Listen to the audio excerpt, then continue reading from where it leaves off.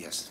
Well, thank you all very much for coming here. My name is Richard Peto. I shall be chairing this, and this is a student society debate. And here we have Roy and Nessa, who are going to explain about the student society, the debate, life, the universe, and everything. I don't know if this, okay, good, this is on. So we're not really going to talk about life and the universe, but the rest of it, we will talk about it. So again, good evening, everyone, and welcome to the debate of the ages, organized by the Oxford University Scientific Society. I'm Nessa. And I'm Roy. We represent the Oxford University Scientific Society, which is the oldest scientific society in the world. Our society's main goal is the public dissemination of scientific information. But our society belongs to the city of Oxford, not just the university. So events like this are open to everyone and designed to engage everybody. In order to fund these scientific public engagement events, we depend on your generosity. So please donate to our society, your society, at the end of this debate. The proposed motion tonight is this House wants to defeat ageing entirely.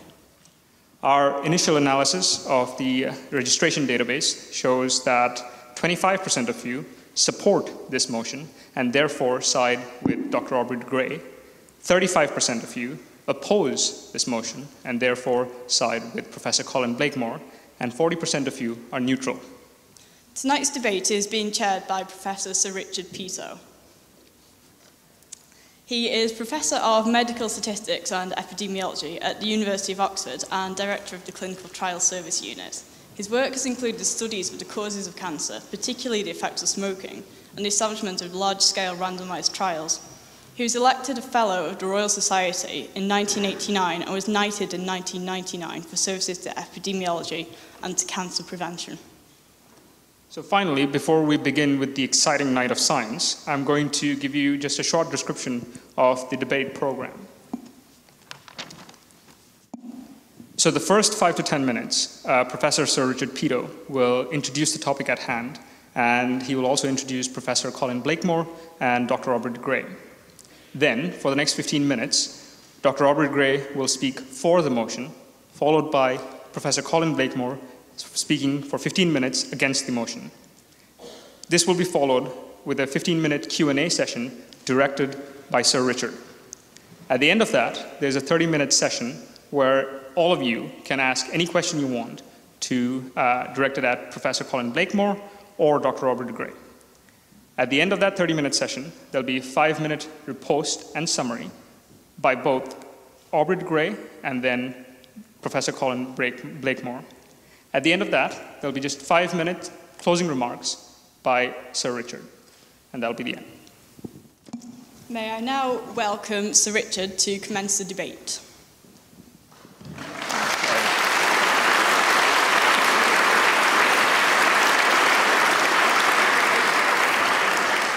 Well, first, if you've got a mobile phone, then turn it off. Otherwise, you will not do any more aging. Basically, it's a very odd thing that people age in the way they do. And there's all sorts of ways that evolution could have avoided it happening. You know, women become a bit less fertile in their 40s and then have the menopause. Well, it would be easy to have a few mutations that made that not happen. Then they'd go on having more kids, and that would be selected for. So why doesn't it happen? You know, having taken all the trouble to make a body, why let the thing age? I mean, it's almost as though evolution seems to have chosen this strategy of, you know, first make them young and then kill them off. And the extent to which this happens is quite extraordinary. If you take a lot of types of cancer, then if you compare 20-year-olds with 80-year-olds and say, what's the chances you're going to get cancer tomorrow? Then it's about 1,000 times big in an 80-year-old. Well, why? I mean, it seems very odd, and many other diseases as well are vastly more common, or at least the degenerative diseases, if you like, the non-communicable diseases. They're vastly more common in the old than in the young. Why? And it's odd.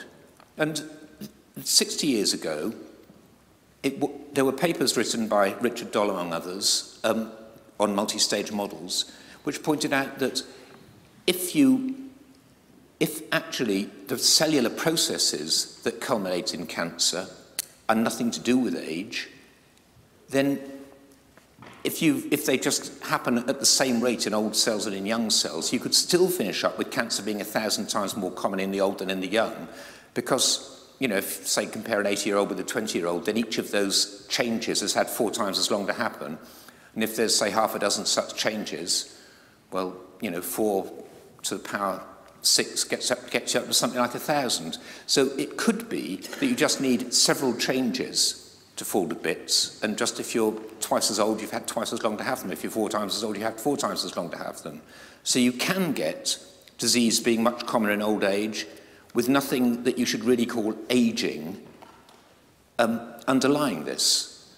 And, you know, experiments have been done with animals where you start exposing them to carcinogens at different ages, and there doesn't seem to be any particular greater susceptibility among the old than among the young. And if you smoke from 20 till 40, and then you say, what's your chances of getting lung cancer at 41? Or if you smoke from 40 to 60, and you say, what's your extra chance of getting lung cancer at 61? They're not very different. So you can get things where the disease depends strongly on duration of exposure.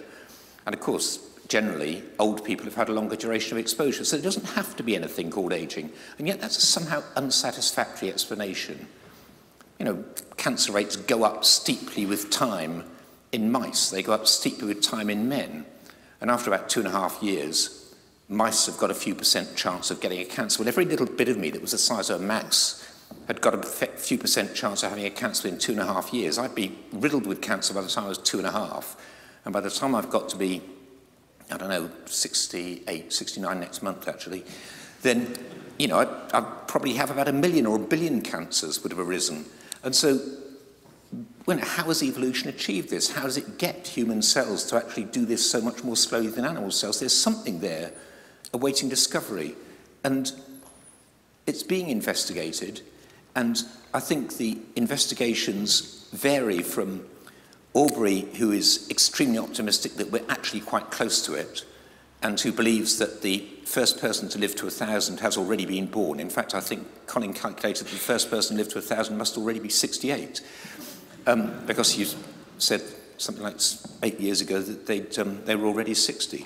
And Colin is absolutely certain that Colin is not the person who's going to live to indefinite old age. And so let us hear their reasons. Aubrey de Grey. Aubrey is the director of, now, I've got to get this right. Now, you can introduce your institute itself. It's for engineered negligible senescence. So studying how to get engineered negligible senescence, trying to change things, and Colin's just trying to study things the way they are here in Oxford. So go ahead. Aubrey de Grey.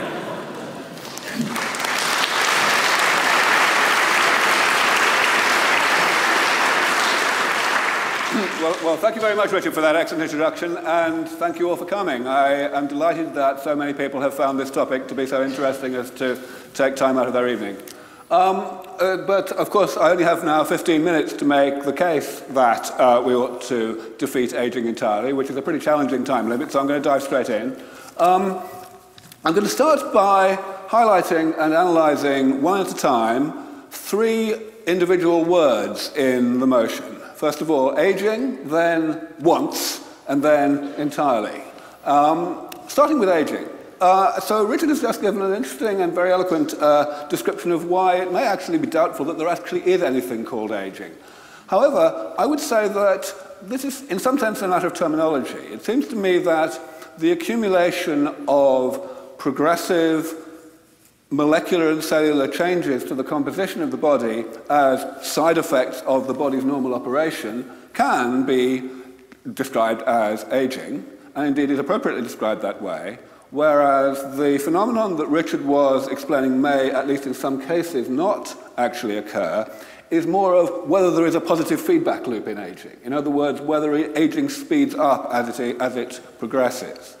Now, I think that in some areas of aging, there is evidence for such positive feedback. In others, that evidence may be more fragile. So I think that's an interesting area of research. But I'm going to take the broader definition of aging as simply the lifelong accumulation of these side effects of the normal operation of the human body that eventually contribute to age-related diseases and disabilities by virtue of the fact that the body is only set up to tolerate a certain quantity of that progressive change, I'm going to call that change damage, and not an indefinite amount of that change.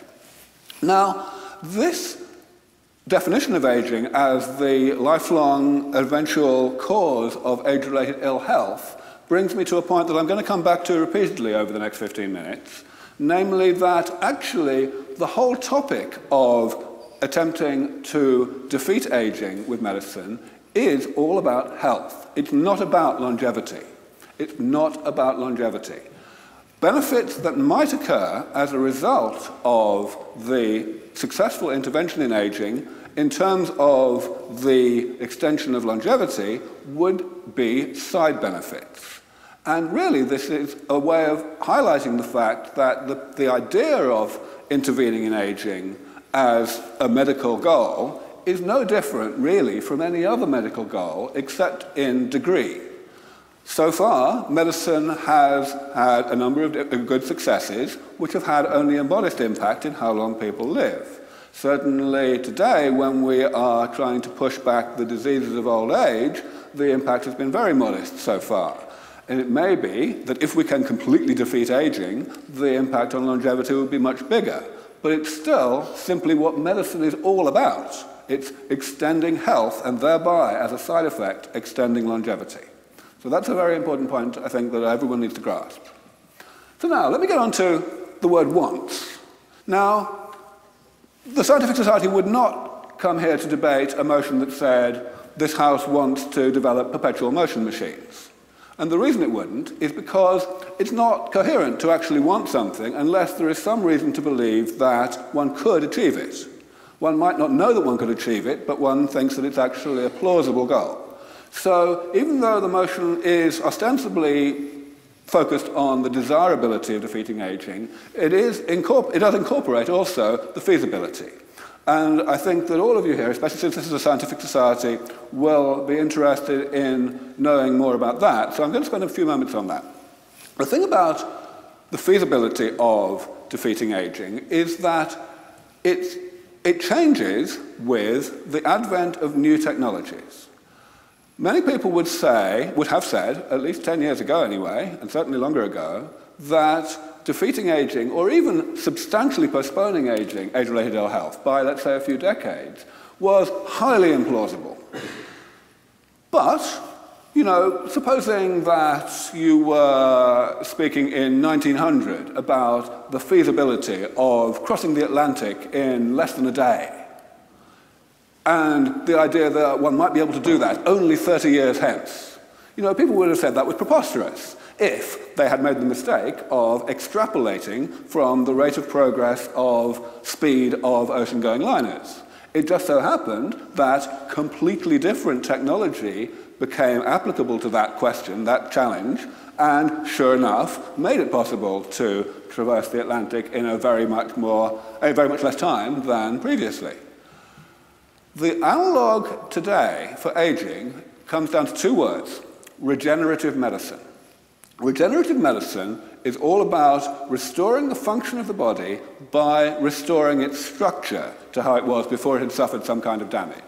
And we mainly think of regenerative medicine as focused on acute injury like spinal cord trauma or whatever, but it can certainly, in principle, be equally applied to the gradual accumulating damage that we see in aging.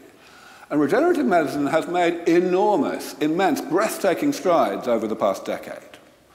That is what led me a decade or so ago to realize that we might actually be within striking distance of bringing aging under genuine medical control, the same sort of medical control that we have today in relation to most infectious diseases.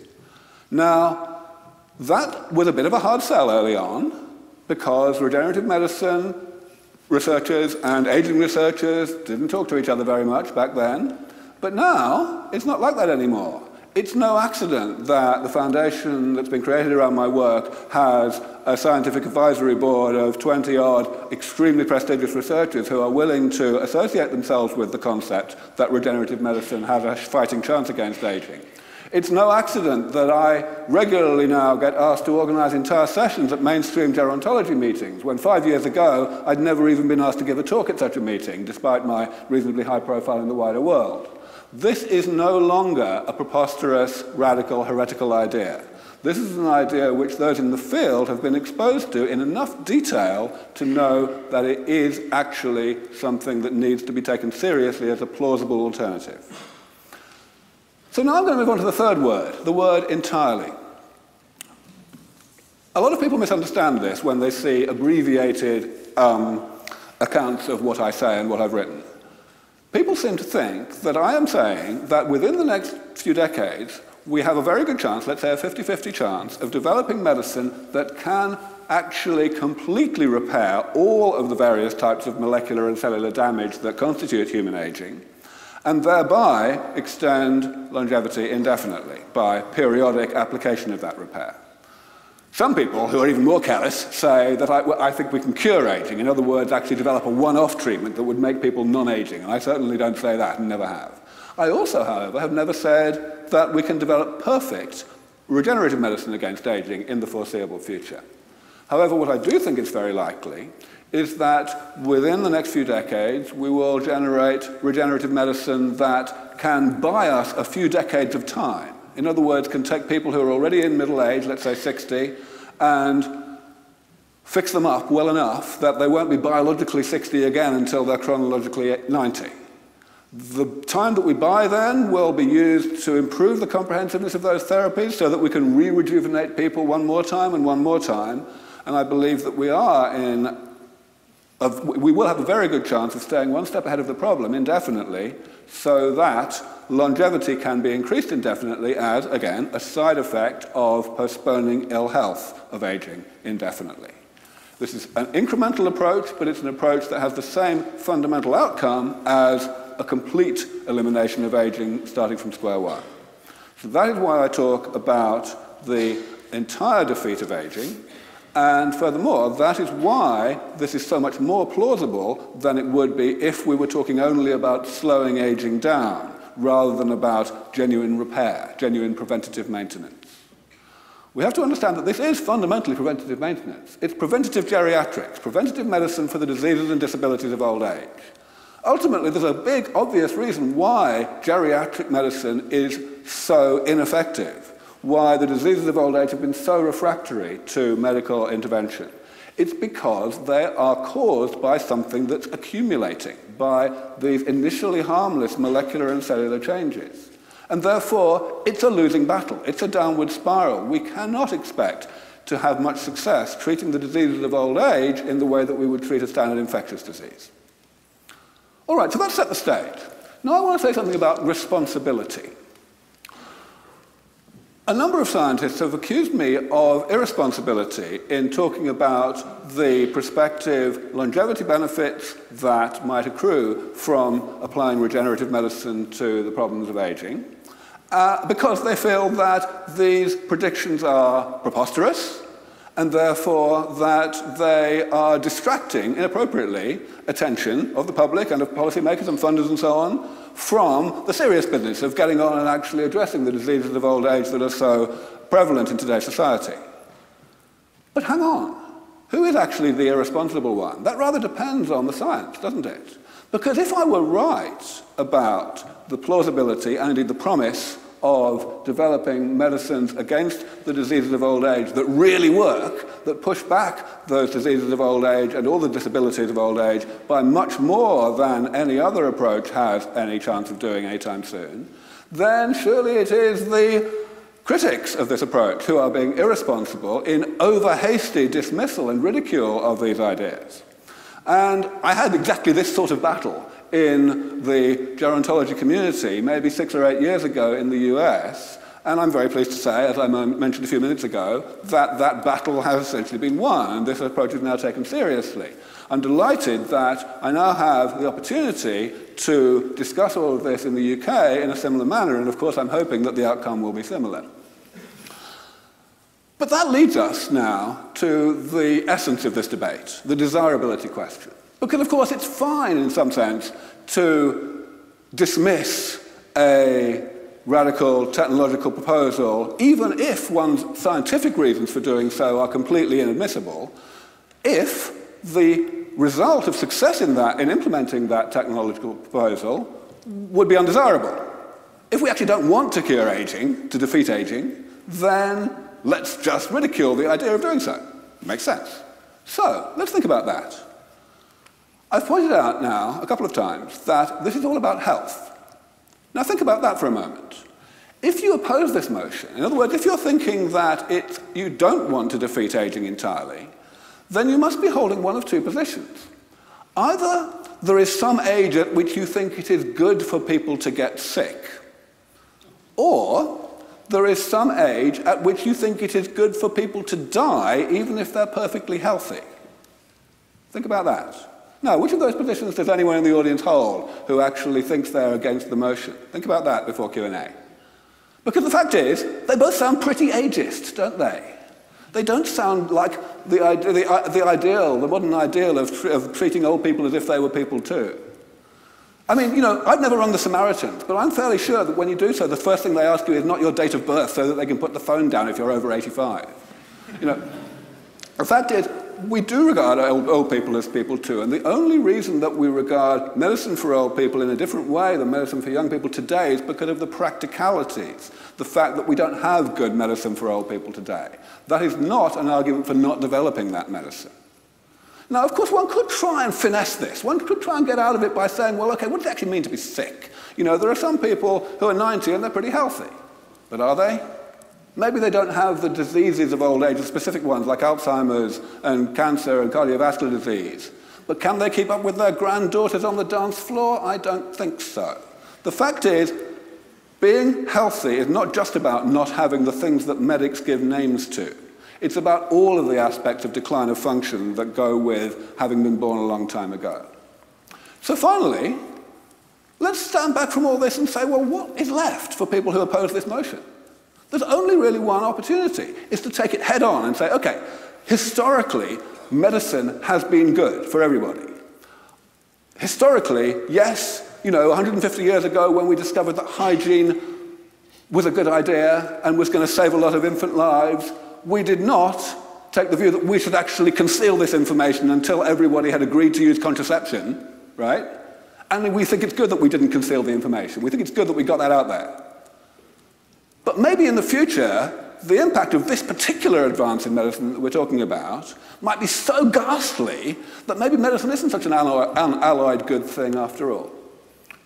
So let's look at that question in detail. And the thing that I want to say about it is to focus on uncertainty. Many people, when I talk about this question, they say, oh dear, won't we have too many people? You know, won't we have a dramatic decline in the death rate, people carrying on being born, far too many people, massive environmental problems, don't want to go there. Maybe. Maybe we will. But maybe we won't. We know nothing about what the birth rate is going to be 100 years from now or 50 years from now. We know nothing about what age the average woman is going to have their children, which of course has an enormous impact on the trajectory of global population. We know nothing at all about other technologies that may reduce our carbon footprint and thereby increase the carrying capacity of the planet, thereby eliminating the problem in another way. And the fact that we know nothing about these things is all we need to focus on in acknowledging that we have a clear and present moral obligation today to develop these technologies. Some people talk about the precautionary principle. They say, let's not develop technologies that would be bad. But here's the precautionary principle in relation to the defeat of aging. The scenario that we should be avoiding is a scenario in which humanity of the future looks back and blames us for not developing medicines against aging, and thereby for condemning them to an unnecessarily miserable old age and an unnecessarily early death, just because we thought we were so clever about how the world was going to be, and we thought that it was actually doing them a favor not to develop these medicines. That's the position I don't want to be in. I do not want to be blamed by our descendants, and I don't think you do either. Thank you very much.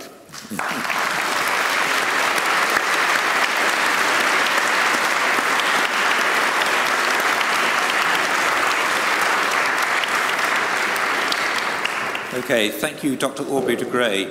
What I should have said, incidentally, is that at the end of all this, when we come to it, it's certainly not possible to get us out through one lot of doors saying ayes and another lot of doors saying noes, and then the abstainers go that way. And so I'm going to ask for a show of hands, and I shall be the one who judges what percentage say aye and what percentage say no. I might even ask for abstainers as well. But that's going to be the procedure at the end. Whatever percentage I say it is what it is. Now, in your talk, you said that part of the question is this actually going to be practicable? That this is an implicit thing. We're not trying to debate whether or not this house would like perpetual motion machines. And as I understand it, this is one of the subjects which Professor Blakemore is going to speak on. So, Professor Colin Blakemore.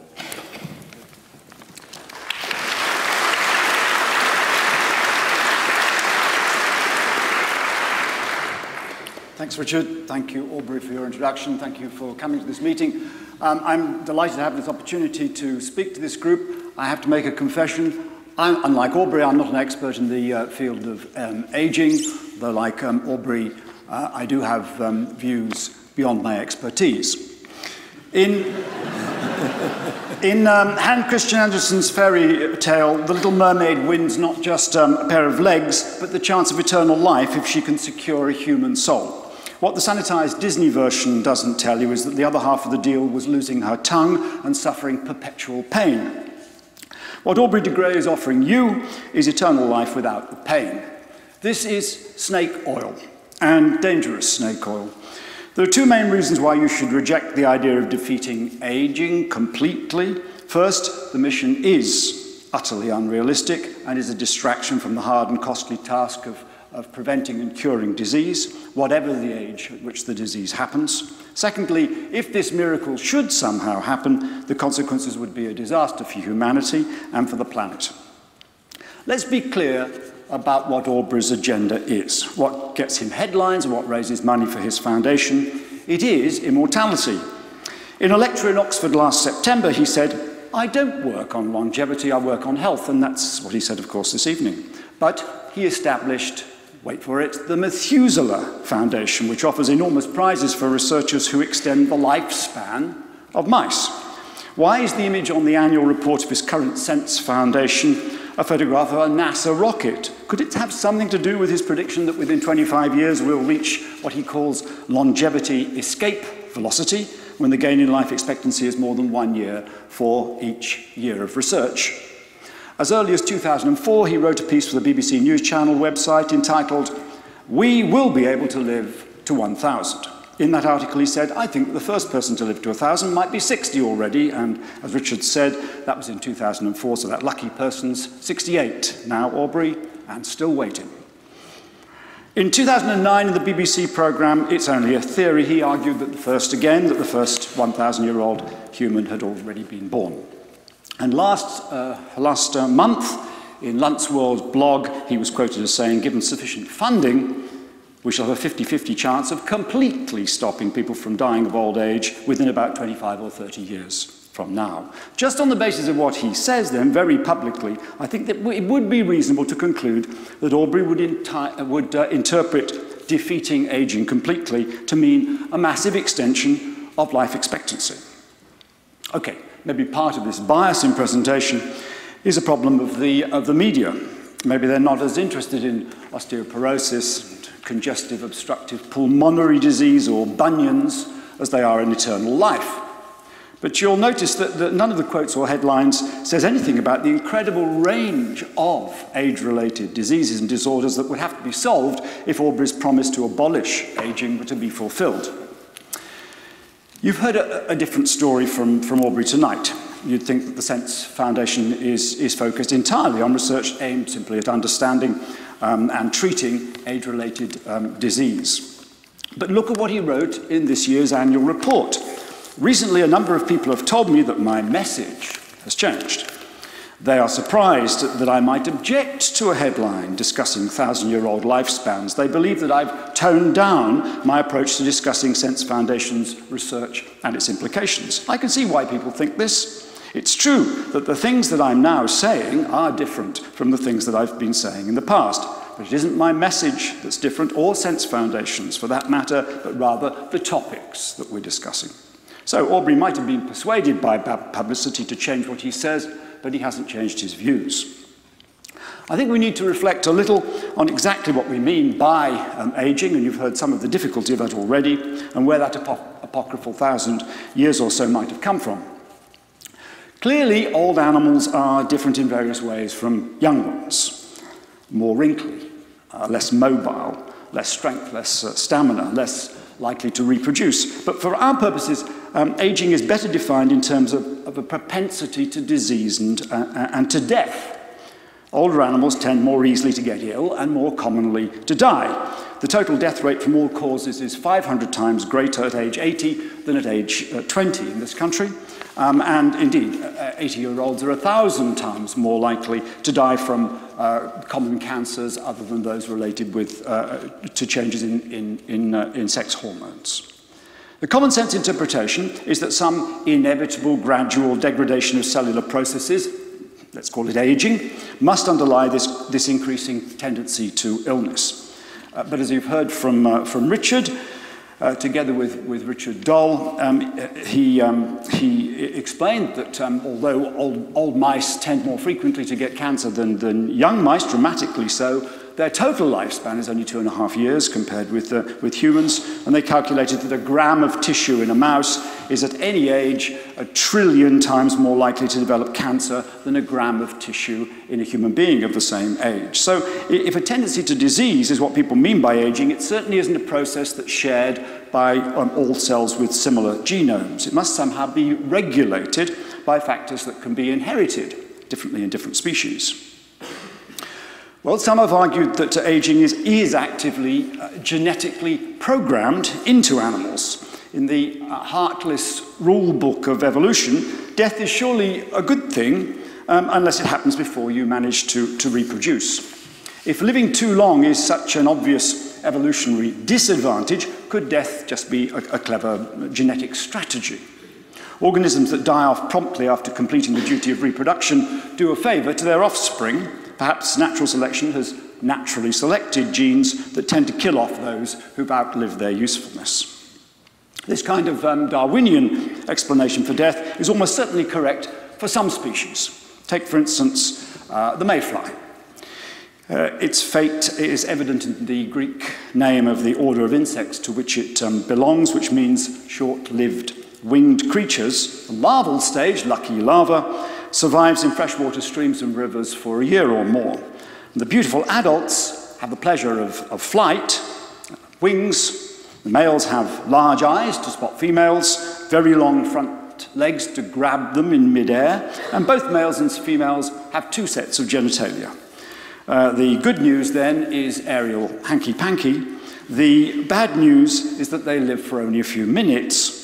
Their genes don't even bother to endow them with a proper mouth and guts, so they starve to death as soon as the fun's over. Being unable to eat is a pretty extreme genetic adaptation. But the cells of every species tend to accumulate molecular mistakes as they grow older, and some of these occur because of specific genetic programs. Some genes, for instance, that are essential for early development produce proteins that damage older cells.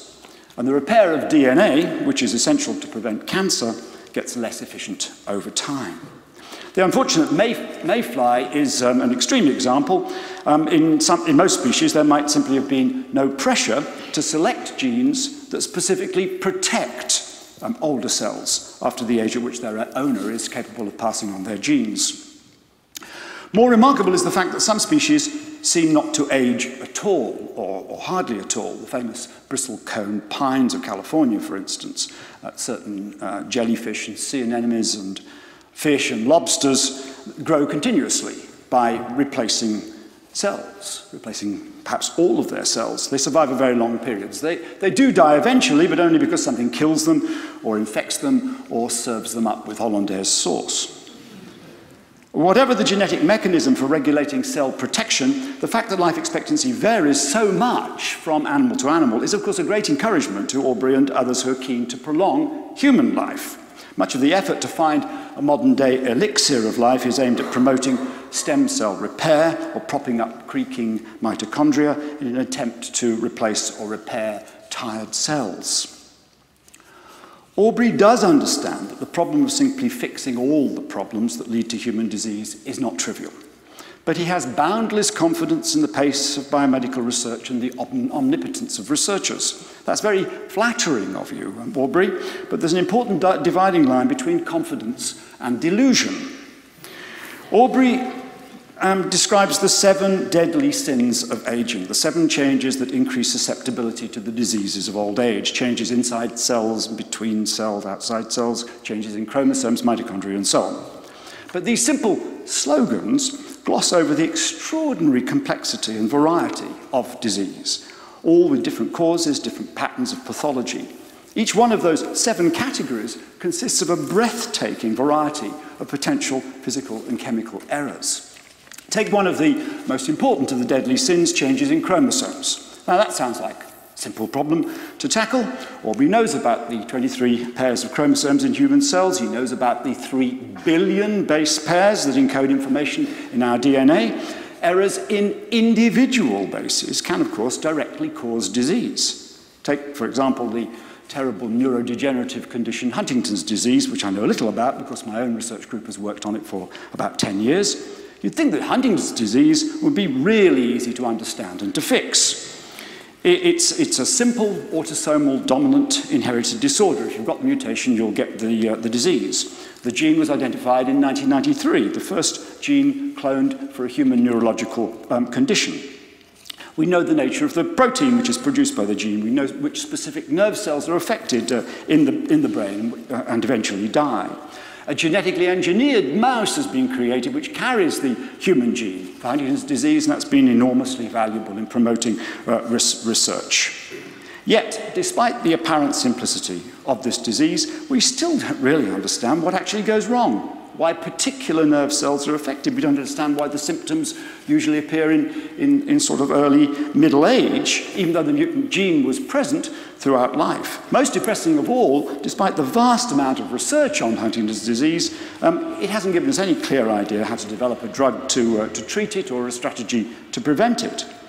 And even if we had such a drug tomorrow, the clinical trials that would be needed before the new treatment could be approved and distributed would take another probably 10 years. Remember Aubrey's prediction that within 25 to 30 years from now, we'll have a 50-50 chance of completely stopping people from dying of old age. But it's nearly 20 years since the gene for Huntington's was identified. That's the simplest brain disease to understand, and we're still at least 10 years away from having a treatment. Now think of the myriad other diseases of the nervous system that aren't simply genetic disorders, much more complicated and unclear in their molecular basis. Schizophrenia, migraine, Parkinson's disease, motor neuron disease, multiple sclerosis, Alzheimer's, stroke, epilepsy, brain tumors, depression, macular degeneration, deafness.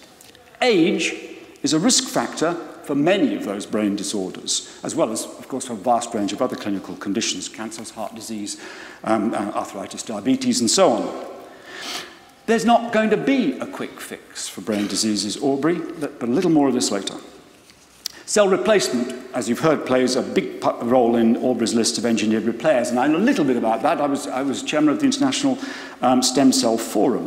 What I know is that there is great hope for the gradual development of stem cell therapies. But there's also the realization that the technical problems are huge, timescale very long, and unfortunately, rampant cell replacement of the sort that works apparently well enough in bristlecone pines carries its own risk, the risk that it might get over rampant and cause cancer. Now, some, perhaps, as he said, not Aubrey himself, see an attractive alternative to the patch and repair approach to life extension. They want to go straight for the elixir, a single magic bullet to extend human life. And one of the most interesting approaches to this quest is the discovery that basically starving animals can actually make them live longer. In the 1930s, scientists discovered that rats live longer if they're fed on a low-calorie diet, so do mice, fish, dogs, flies, worms, and even yeast. A recent publication on the effect of calorie restriction in monkeys, although superficially positive, has been very heavily criticized, greeted rather skeptically. Nevertheless, that general area of work has stimulated a great interest in the possibility of developing some quick fix which would go to the heart of the mechanism of calorie restriction. There's some evidence that the effect involves activation of a family of 7 enzymes called sirtuins. Resveratrol, which is a substance found in grape skins, unfortunately at very low levels in wine itself, seems to activate one of those sirtuins, and there are claims that that substance, resveratrol, extends life expectancy in at least yeast, worms, and fruit flies, but probably not in mice. An alternative theory says that calorie restriction inhibits another molecular pathway that regulates energy utilization. And a substance called rapamycin, a bacterial product first found in soil samples from Easter Island, which inhibits that pathway, does extend life in yeast. But significantly, in mice, it decreases mortality even if given in middle age. So there are some interesting areas of research here. These modern searches for the philosopher's stone have so far been hardly more successful, though, than the multitude of efforts in the past. More than 2,000 years ago, the Chinese were eating jade and drinking gold to try to live longer. By the 6th century AD, the fashion there was for mercury, sulfur, and arsenic. Yes, arsenic. For the Scots and Irish, whiskey has always been thought to have life-preserving properties. In 18th century Europe, inhaling the sweet breath of virgins was supposed to be very good for elderly men. In 1889, the eminent physiologist Edouard Brown-Séquard announced that he'd devised a rejuvenating therapy by injecting himself with a liquid derived from the testicles of dogs and guinea pigs. And in the 1990s, Virginia Medical School professor William Reddelson touted melatonin. Only 18 months ago, Dr. Nisoli from the University of Milan announced that drinking water containing a battery of amino acids extended the lifespan of mice by 12%. There's a lot of this going on. And at first blush, this burgeoning field of research seems both noble and profound. But success in achieving the goal of immortality would be a disaster of apocalyptic proportions. The first and most obvious problem is that many things go wrong in old cells. Clearly, there is no single aging process that increases the risk of all age-related disease. If that were the case, the patterns of disease in individuals would be much more similar than it is. So one huge worry is that the discovery of a treatment that arrests one aspect of cellular aging might reduce the incidence of one group of diseases and therefore extend average life expectancy, but if it didn't also miraculously fix all the other problems of old cells, it would simply lead to people living longer but getting the other diseases of aging. The hydra-headed problem of life extension, chop one head off and another one grows, is actually already with us. Let me explain. Life expectancy in the developed world has been increasing by an average of 7 hours a day. Think about that, 7 hours a day increase in average life expectancy since 1840, when records began. This is the simplest indicator of the success of modern medicine. Each major development in prevention and treatment decreasing a little the average chance of dying. What's really remarkable is the inexorable linearity of this increase, despite the fact that clearly different stages in that progress have been driven by different sorts of intervention.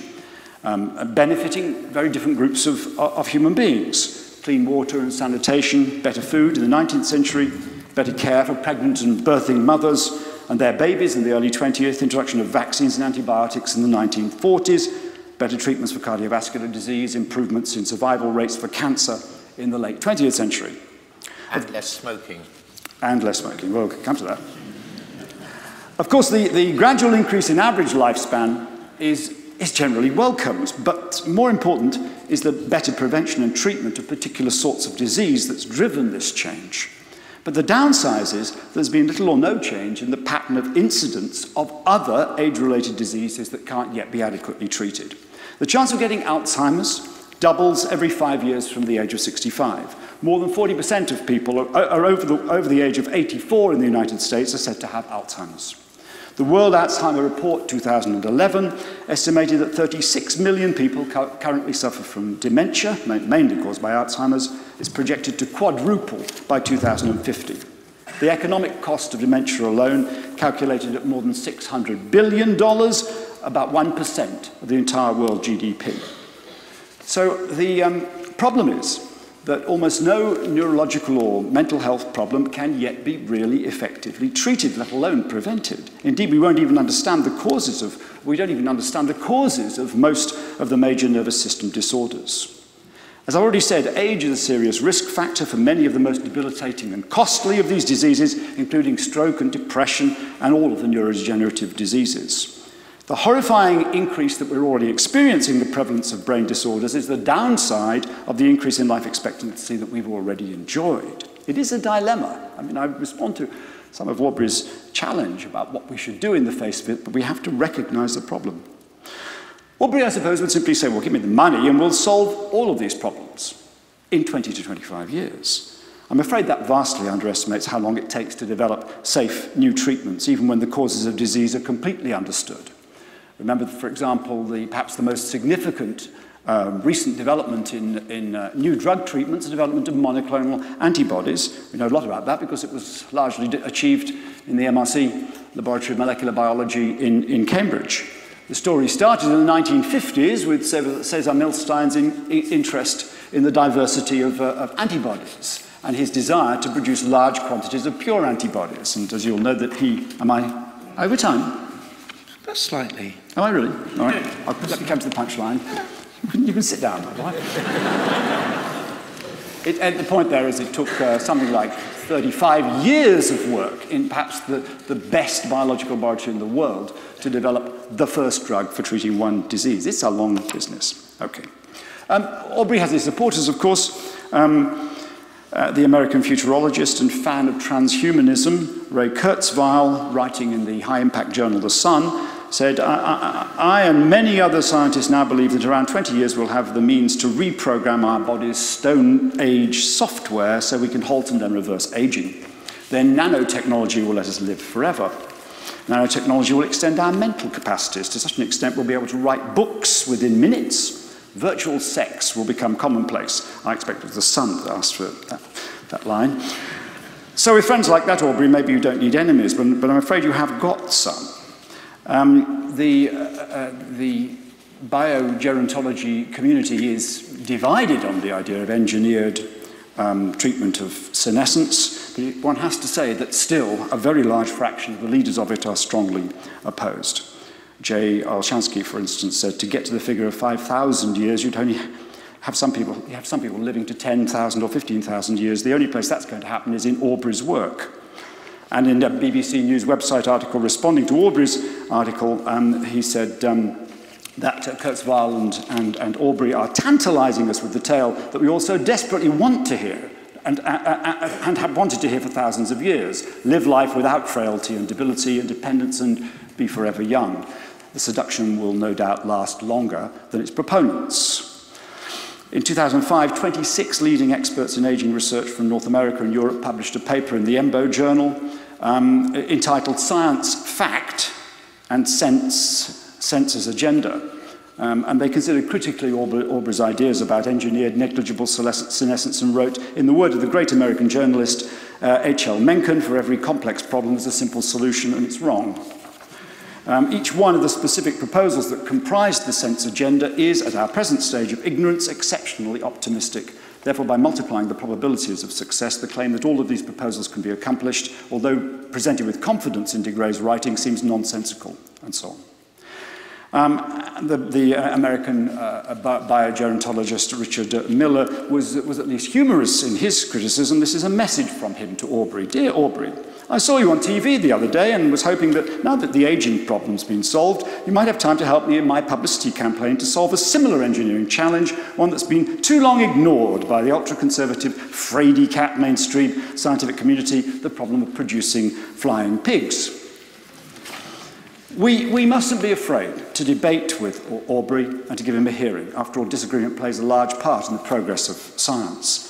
Even maverick ideas can sometimes be correct in driving paradigms of change in science. But it's essential that discussion and the consideration of alternative views is based on solid evidence and realistic analysis, and not contaminated by hype and trial by media. So I've argued that the complete elimination of aging would be dangerous.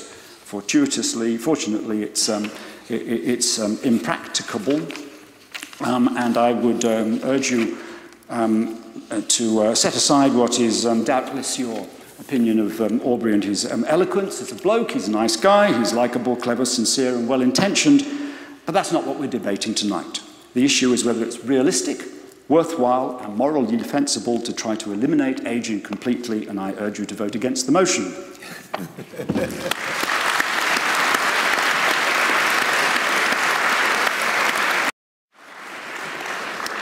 Well, Aubrey, you scrupulously kept time, and your enemy did not. And so I think I should give you the first opportunity to say whatever comes into your head. I thought I was going to have a little more time to think about that. All right, then I can ask a more specific question if you like. No, I'm going to start with that, yes. I was actually quite perplexed at the enormously high proportion of Colin's remarks that did not actually directly address the particular approach to combating aging that I have been propounding for the past decade, namely the regenerative medicine approach. It seems to me that it's very odd to try to cast doubt on the plausibility or the promise of one method for achieving a given technological goal by highlighting the failures of completely unrelated approaches, which Colin spent a remarkable amount of his time doing.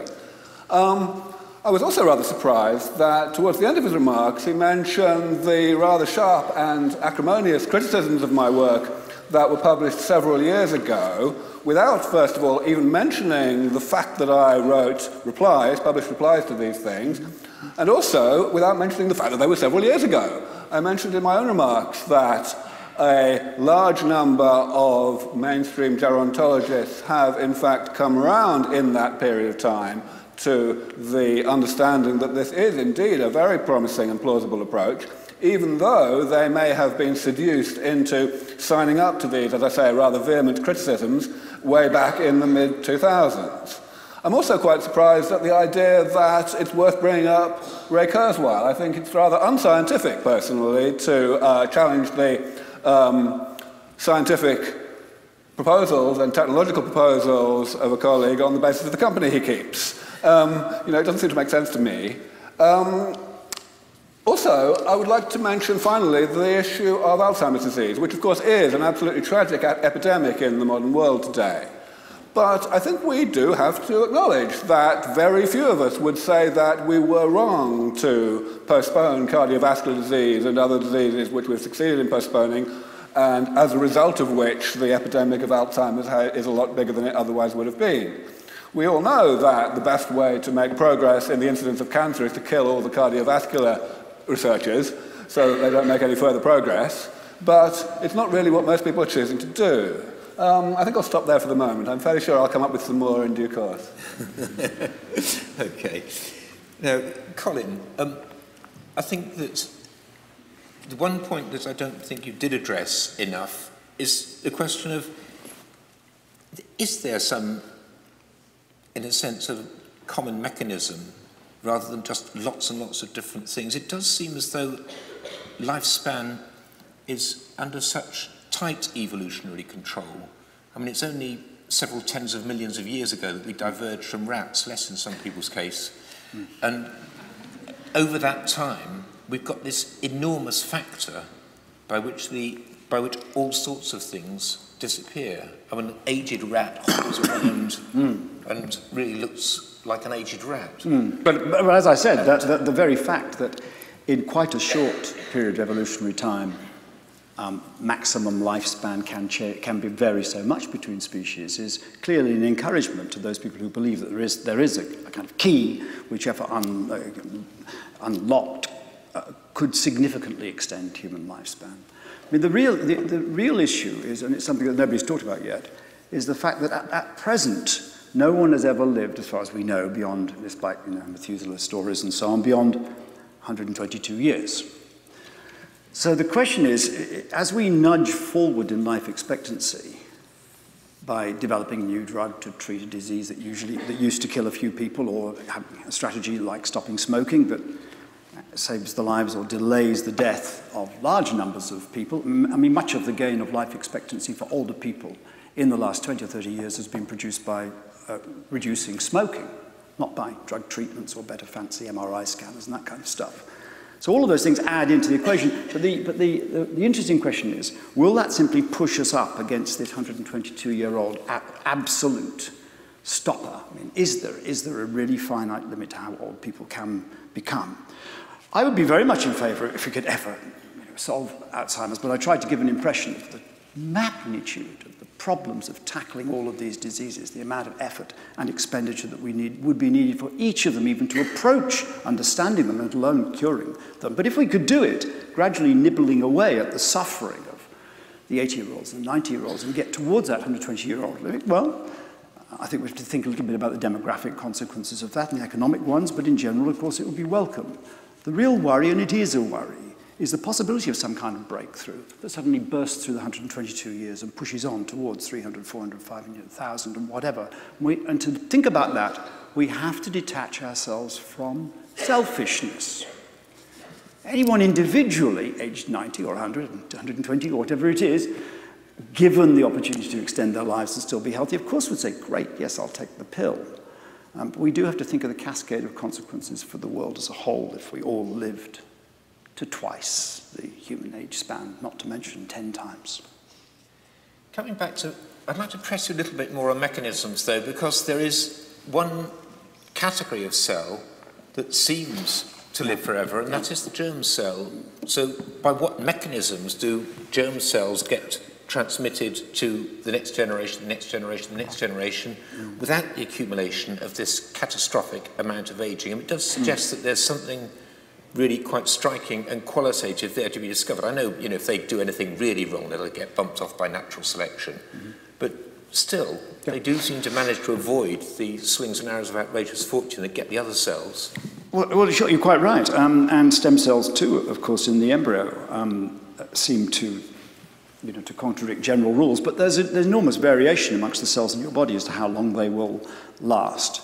I mean, cells in your skin maybe last only a few days or weeks. Neurons in your brain have to last a lifetime because, with few exceptions, they can't be replaced at all. So there have got to be clever tricks that cells can use to repair themselves. And presumably that germlines are sort of denizens of geologic time, aren't they? Absolutely. So there must be very clever mechanisms they have for reconstructing themselves from generation to generation. Are they going to get discovered, those mechanisms? Well, that'd be very worrying if they were, because if they applied to all cells, we'd be in real trouble, in my opinion.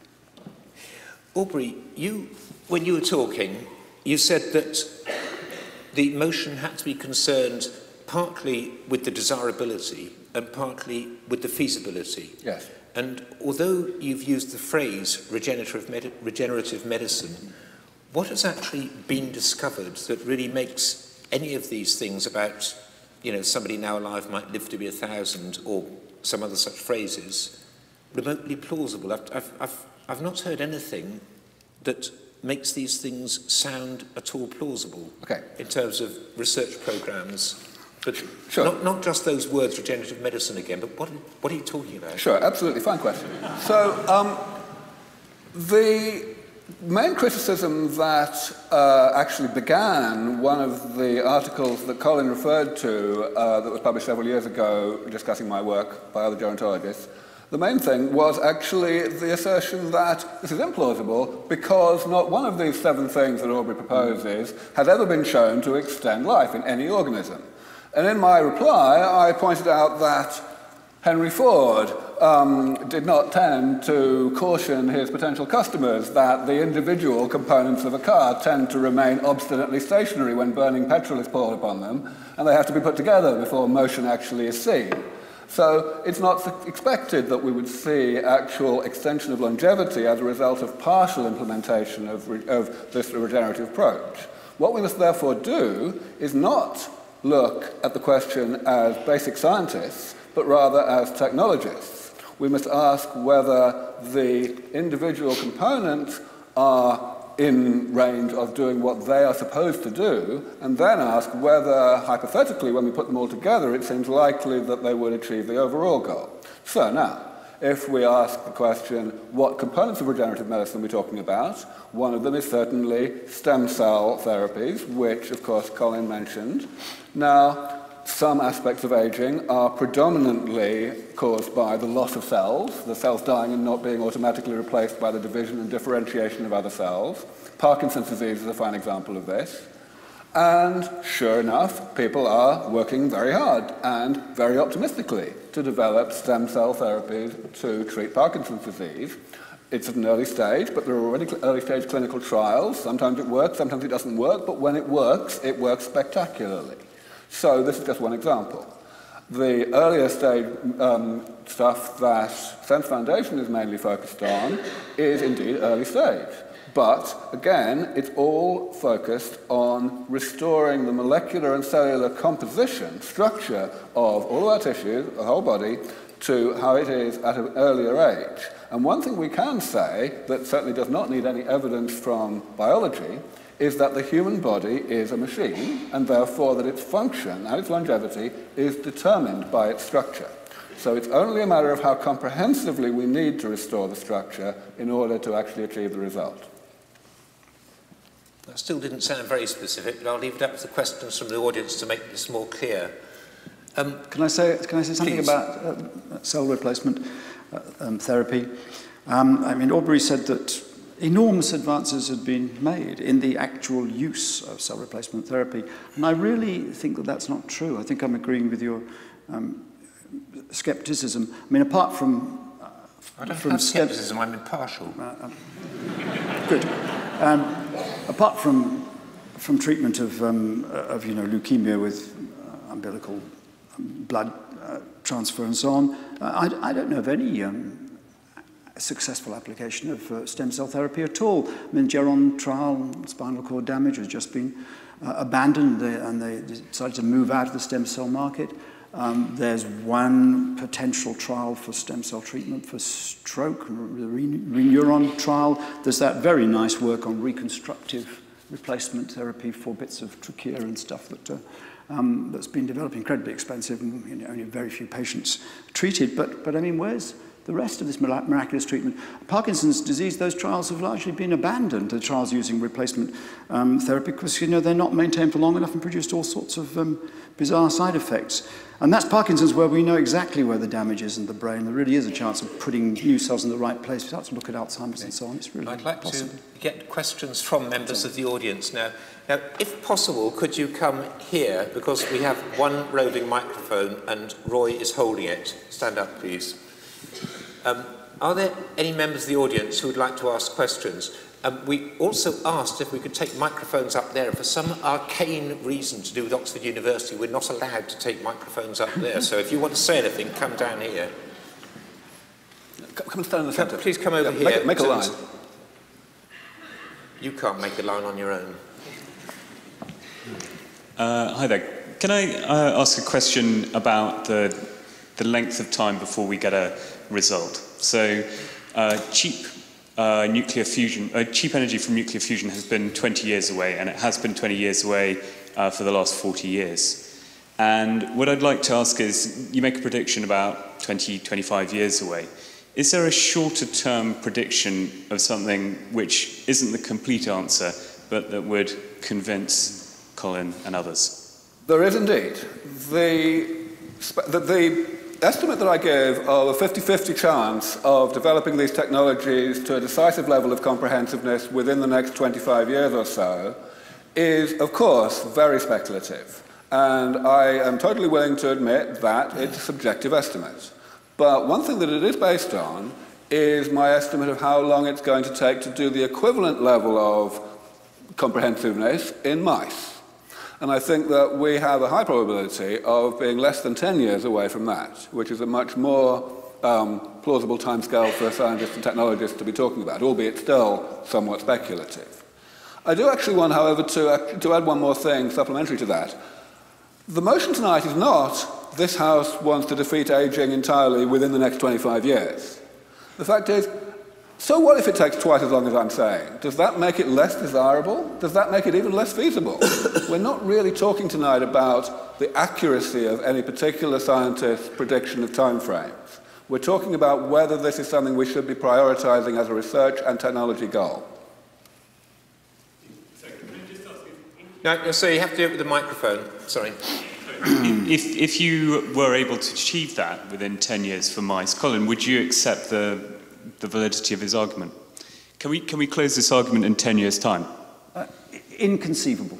Absolutely inconceivable. I mean, you're really talking about addressing all age-related conditions to a sufficient extent to be able to patch them up in whatever people... I don't think you're answering his question. What? His question is, if we do it in mice, will we do it for humans? If we can do it in mice, will we do it in humans? Yeah, but it's not even worth... You know, it's not even worth considering an utterly implausible possibility. What's the point? You know, if you have angels on the point of a pin, it's a non-question because it is inconceivable. Sounds like the answer is yes. Then we will close the question in 10 years. Okay. Please, can you come up to the front and ask a question at the microphone here? Oh, I've got one there. Okay, please. I think that Aubrey de Grey did address this partially in his speech when he mentioned the kind of categories that potential objectors to his work might fall into. And the last one being those who would say the result would be undesirable. But I don't feel that your dismissal of that as a criticism was adequate to satisfy my particular criticism that's like that. Are you saying the question of undesirability was not sufficiently addressed? Yeah, which is basically that, as you said, we need to think as technologists on this issue, but something that technologists have often had a blind spot for is the consequences of their work based on the way that society is organised and the way that their work influences the organisation of society. We currently live in a world where insulin treatment for diabetes has been around for many decades, yet still hundreds of thousands of people a year die in the United States of America because they can't afford any health insurance and they can't get any insulin. How would the introduction of regenerative anti-aging therapy possibly have a positive effect in a world so characterized by inequality of healthcare provision? So, as you say, I did somewhat address this question. Let me repeat or at least expand on my answer. The fact is that I, as a technologist, do indeed think very seriously about the potential consequences of success in developing this. But I also think, and I urge everyone in the room to think, about the potential consequences of failure in this, which of course would be the outcome of not trying. The fact is, we have a bit of a problem today. Out of the 150,000 people who die each day from all causes added together worldwide, 2/3 of them, 100,000 per day, die of aging. And most of those people do so after a significant period of debilitation and disease and decrepitude and general misery. That seems like quite a big problem that we have today. And I think that when we consider, even in any kind of arbitrary worst-case scenario, problems that might be created in the process of solving that problem, then we need to think very clearly and have a sense of proportion in balancing the severity of the two problems. Hello. My question is directed more at Colin. And I just wanted to decide for myself whether the option to increase my lifespan, possibly for thousands of years, whether that is desirable to me would depend on what state of mind that would include. And I mean, we heard Colin say that, you know, the number of nerve cells stays relatively constant over time. There's some repair, but not much. So with my experience of memories fading over time, would that actually mean that, you know, we might only have a certain memory into the past of, say, 100 years, 120 years, and pull that along, and behind those 120 years, everything would fade away. So we would, you know, we would only have a, you know, little span of memories available. I think that would make it less desirable for me because I would forget all the stuff that I learned in the beginning, right? Is there any evidence for the limited capacity of memory that could have such... You'd always still have Facebook. 1,000 years from now, you can go back through your timeline, you know, and say, oh, yeah, I remember. It was only 800 years ago. Yeah, I mean, I do think that the problem of the nervous system, I mean, I emphasize it, but I think we are still failing to understand the complexity of how we can keep nervous systems going for long periods of time. It is quite remarkable that nerve cells survive as long as they do, but you know there's probably about a 2% loss in cell number from the age of about 65 onwards. It's inexorable when you extend that out for 1,000 years, and it's pretty catastrophic. And you know, if we can't, I mean, what would life be like if the rest of the body was working okay, being patched up with a bit of cell therapy here and there, but you know, you've got no brain? I mean, this is a significant worry. You're not entering imaginatively enough into the possibilities, Colin. I'm trying, Richard, I'm trying. There's a question over there, I believe. Is that right? Oh, sorry. I have a question for Aubrey de Grey. So we've heard aging characterized as either perhaps the accumulation of damage or perhaps some active process that kills us off because there's some evolutionary benefit to it. But how about we have a look at it as the sort of logical consequence of a developmental program, and we come to sort of a related point as to the one that was just made about the development of the nervous system. So as Colin Blakemore is very qualified to assert, is the brain is very plastic as we are very young, but and as we learn to deal with the world. But as we get older, this capacity greatly diminishes. And my question is, would we really want to be static in a changing world? So we, of course, still have a great deal to discover about why plasticity and how plasticity diminishes during time, especially the extent to which it does so during adulthood. We don't know how much of that diminution in plasticity is caused by the very structural changes, the molecular and cellular changes that the regenerative medicine approach seeks to repair.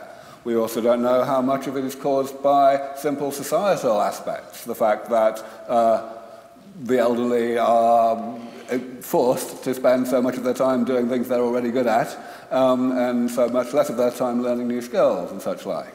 There may very well be implications of all of these uncertainties for how we might restructure society in a post-aging world to encourage serial careers, for example. But I really don't think we can actually answer these questions now, and therefore, again, this cannot be seen as a reason not to develop these technologies, because 50 years from now, people who don't have the ability to avoid aging medically, but could have had it if we had got on with the job, will not be very happy if it turns out that our speculations about synaptic plasticity turned out to be wrong. I think it was David Sackett who argued for the compulsory retirement of experts. Whenever anybody has been an expert in a field for 10 years, then they should absolutely be forced out of it, because probably after their first 10 years, they're doing more harm than good in the field that they're in. But the main thing is their undoubted genius would refresh some different field. But anyway, he argues that all experts should be retired after a maximum of 10 years in any field. Yes, my question's for Professor Blakemore. Can you stand up, please? So you mentioned Alzheimer's disease as a sort of consequence of medical science being better at keeping people alive, and Aubrey had sort of started on a rebuttal to that point. My question is, with something like that, or another example that comes to mind would be human effect on something like climate change. Do you think that we've got to a point in society where scientific advancement has potentially gone too far, and now we're reaping the consequences in future generations? I don't think you can ever say it's scientific discovery that's gone too far. It's what use people decide to make of it. And, you know, that's up to you and people. It's very, very difficult to decide in advance what areas of science should not progress. But how that knowledge is then applied and used is, you know, up to the public. And the one big problem here is that if decisions are made at an individual and selfish level, what would I like to do just for me? Yes, I'd like to use more energy, even if it's from fossil fuels, because it keeps me warm and I can run my air conditioner. If those sorts of decisions are made at an individual level, the effects for others, for community as a whole and for the planet, can be disastrous. And I think that we face that kind of decision, or that kind of possibility when we consider the proposals for age extension. At an individual level, it might be very attractive, but we have to stand back and think about the consequences. Can I just make a point? I mean, as I said, the phenomenon is happening anyway, and has been since 1840. We live longer. In the last 30 years, men aged 65 in this country have enjoyed an increase in life expectancy, an increase in future life expectancy beyond age 65 of something like 7 or 8 years. Since the introduction of the first Pension Act, the Lloyd George Act in 1908, and the late 1980s, men could expect on average to live for another 11 years or so after the age of 65. Absolutely flat. It's now increasing by 2.5 months per annum, to a very large extent because of reduction in smoking, it's true. But that is, to a large extent, the explanation of the crisis in social pension provision, national pension provision in this country, in fact, all through the developed world, the little bit of the few years of extra life that we've gained, because we come with the entitlement of state pensions for as long as we live, and that's driving an increased demand on the resourcing of those things. Imagine if that were to continue, suddenly to change by 20, 30, 40 years. It would be utterly catastrophic for pension systems. I'm not the first person to make that argument. Yes, the idea that we shouldn't defeat aging and alleviate all the suffering that goes with aging because people haven't been very good at figuring out how to reorganize the economy to pay pensions seems to be a weak argument to me. Not at all. Not at all. I mean, there are things that just should not be done if we recognize that the downside of doing them is too great. But is the downside What about too eugenics, for instance? You know, I mean, something great? it's a wonderful thing to do. Perhaps we've just had difficulty raising the pension age as rapidly as age-related ill health has been postponed, simply because there hasn't been much of a problem until now. Maybe when the problem does get severe, it'll be rather like 4 years ago with the credit crunch, when suddenly it was possible for politicians to make dramatic changes to things just because people knew they weren't in Kansas anymore. I think we do have to rise above the immediate problems of the pension system. There is the question that Aubrey stated, that we are asking, is it at least reasonably plausible that some such thing will be achieved? And as well, if it is, then are we for it or against it? And curiously, you just now said, you never really know what science is going to discover. You just go ahead with what's interesting. That somehow, if it's interesting, that's a measure of scientific quality control. But I qualified it by saying that, it is up to politicians and the public to decide how to use that knowledge. If politicians and the public had been voting on whether to think about geology in the middle of the 19th century, then they would have kept those geologists with their hammers away from the rocks, and then the myths of the flood and of eternal life following would have been unimpaired. Yeah, well, people are capable of detaching themselves from, their individual interests or their prejudices. I mean, I think that the, chaotic though it sometimes is, the global debate about global warming and the man-made contribution to it and what we collectively might do to help to resolve it, despite the cost at an individual level, is really a quite remarkable example of altruism and making sensible decisions about how to make use of scientific knowledge. Okay, question over there. Hello, and soon we're going to move on to riposts, but I think not for another 7 minutes. I've got a comment on something that Colin said about stem cell and germline aging.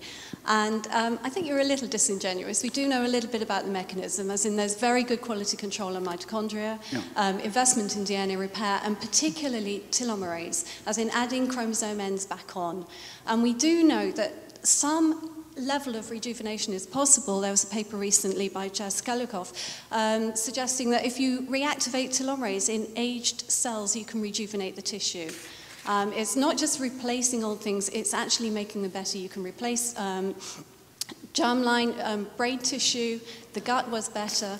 All of the tissues that degenerate with old age were made better in the mice that had telomerase reactivated. So you were saying that there was no mechanism. There is some mechanism, there is some proof of principle out there. I know it's very preliminary, but there is some work out there. Yes, no, I'm sorry, I certainly didn't intend to be disingenuous, whoever does. And I did mention that there might be specially heightened mechanisms of DNA repair and so on. And yes, telomere length is an important factor. Of course, if you're suggesting that the modification of telomerase activity might be a general mechanism that might be used to manipulate life expectancy, there of course are risks associated with that, because the downside of encouraging proliferation is the potential for cancer. Thank you. Question for Dr. de Grey. My understanding from what Professor Blakemore, from his speech, was that he was, as it were, pitching programs like we can have here in Oxford that are not related to SENS about studying conditions like Alzheimer's disease or cancer with the hope of treating these conditions. And he was presenting these as serious science and pitching them against your program. Would you like to perhaps clarify the nature of your program and the relation, as you see it, between your program and these unrelated or not directly related programs? Do you see your program as an alternative to these? And if your program were to succeed, would it make these various other research programs obsolete, basically? Or do you see them more as complementary? So if they succeed, they would actually even increase the likelihood of success of your own program? So, of course, I can only give a very brief answer in this format, but of course I do encourage people to read the very extensive amount that I've published on this, the book that I wrote 5 years ago, Ending Aging, which has a great deal of detail on this, and also, of course, all my published academic work. However, in very brief, the answer to your question is, yes, I think that these things are complementary. If we can, most of the work that's going on against the diseases of old age that is radically different from the regenerative medicine approach consists of trying to find ways to slow down the progression of, well, the accumulation of various types of molecular and cellular damage and the progression of diseases that result from them. And the regenerative approach is to try to repair that damage. Now, in general, the regenerative approach is, as Colin has been repeatedly emphasizing, quite challenging to actually implement. And I think I would certainly agree, in many cases, more challenging to implement than approaches that merely slow down the accumulation of such damage.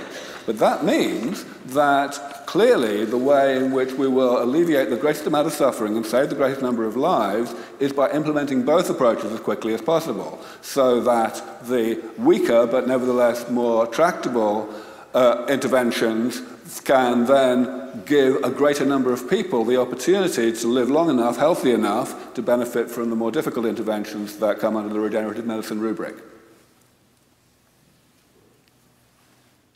Yeah. Question for either of you. So one is aging of an organism as a whole.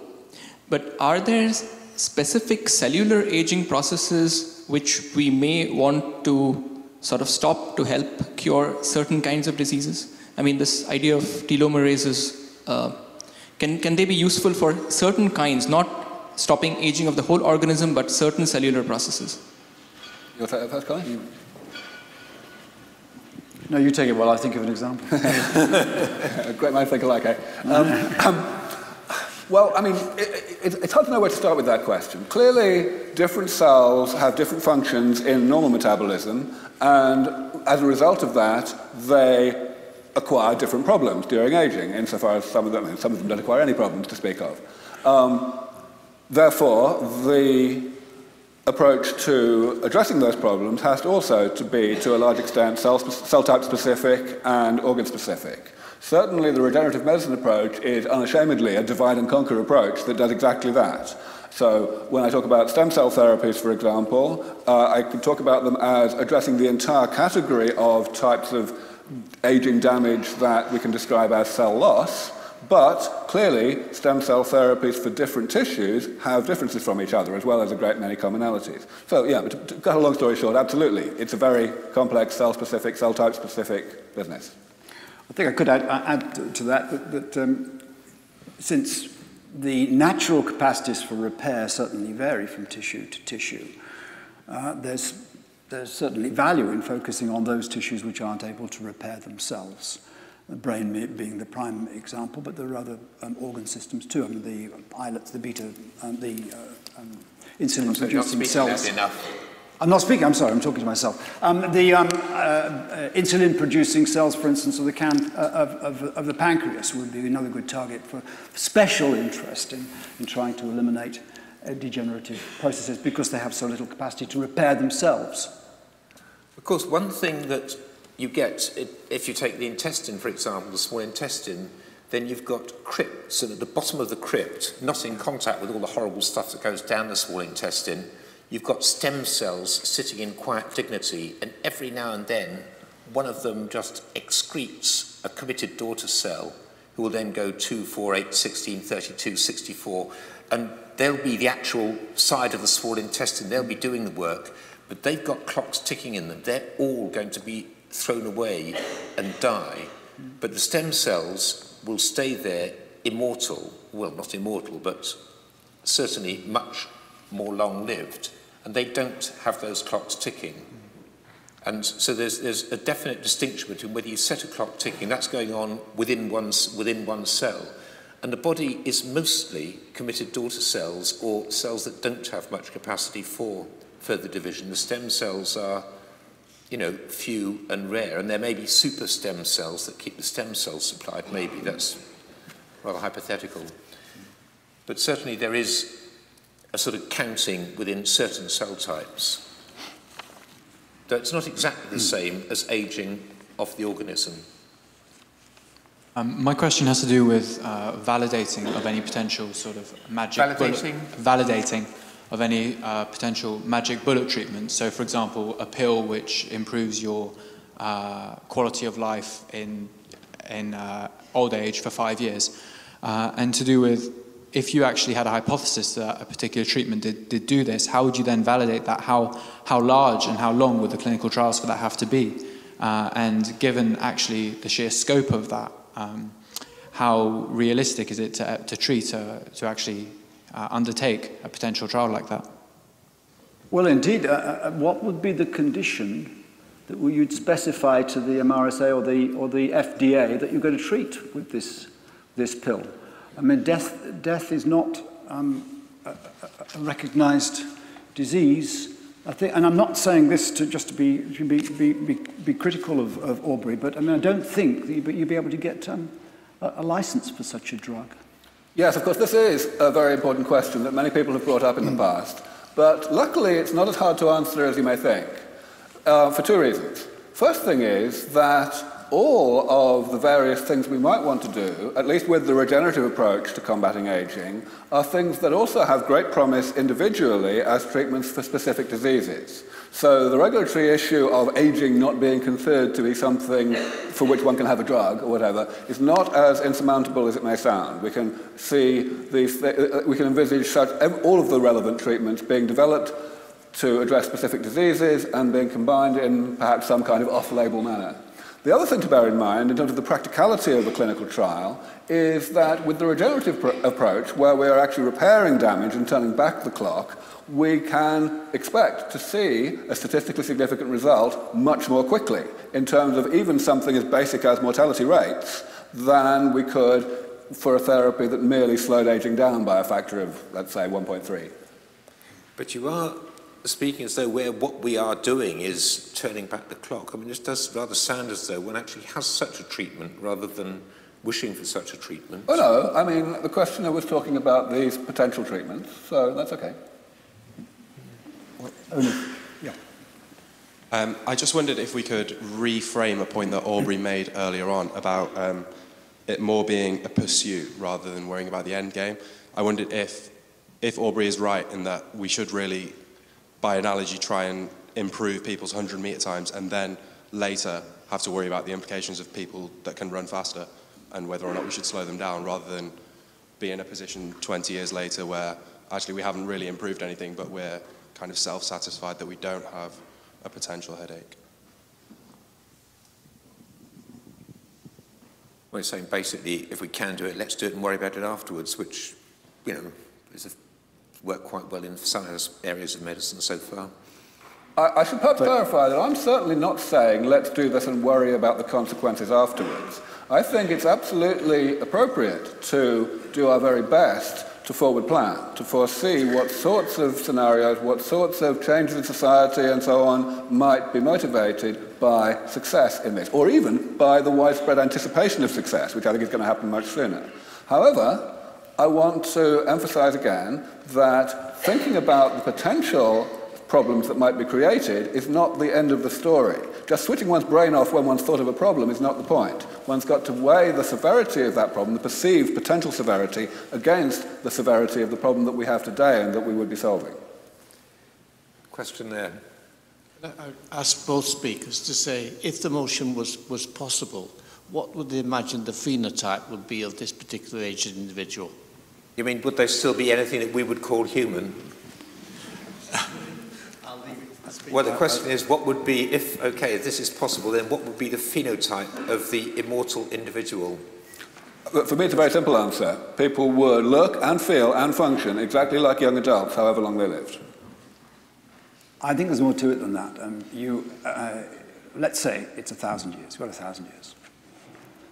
So you have your Sunday lunch, as usual, with your offspring, who could be 980 years old, or could be 20 years old.